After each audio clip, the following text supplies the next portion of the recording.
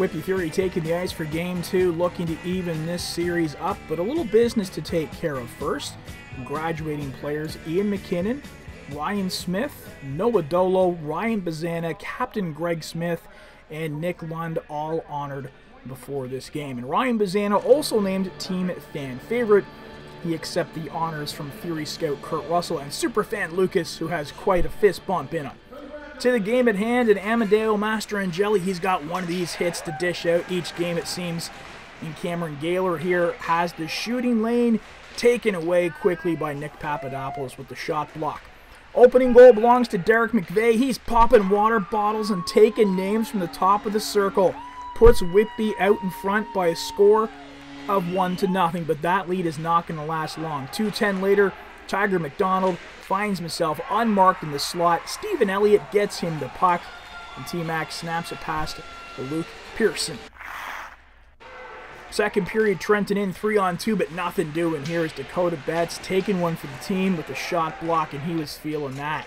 Elliott looking top corner, but Pearson, glove save, and a big one at that. What a stop. Keeps the game tied up at 1 apiece. Tail end of a Fury power play, mocking away in front of the net, but Benjamin Allaire Robitaille has the puck. He was tough from in close in this game.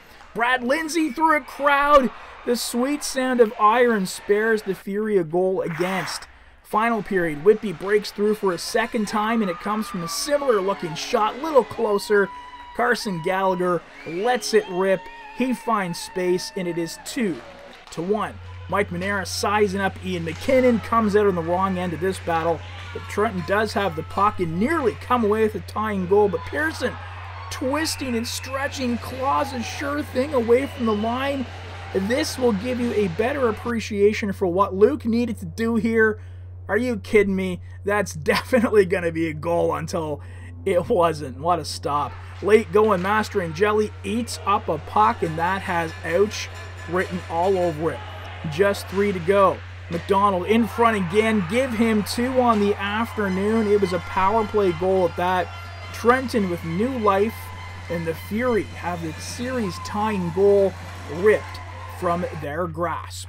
Whitby with a load of chances through both overtimes, but nearly get burned here on a bad hop. But Pearson shows quickness and concentration to grab that bank that almost gave McDonald the hat trick. But Whitby get the goal they so badly wanted. Mastrangeli finds his own rebound, slides it over to Noah Dolo. He can't miss, and he won't miss. What a game, and what an ending. It took nearly 5 full periods, and this series is turning out to be everything we thought it would be.